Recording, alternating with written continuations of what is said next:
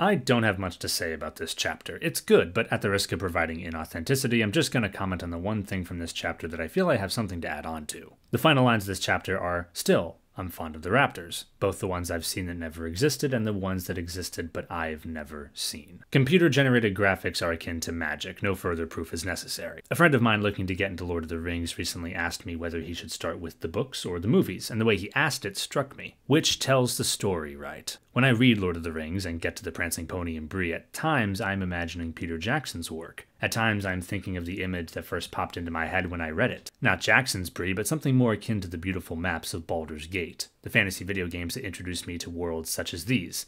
And this game, it is December after all. Sometimes I'm thinking about works that reference the Prancing Pony, that reference hobbits and men and drink and songs and mischief and adventure and all of that.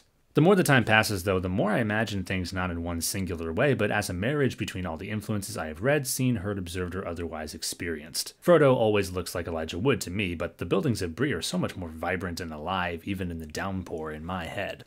So which is the right one? The Lord of the Rings by Peter Jackson, or the book by Tolkien?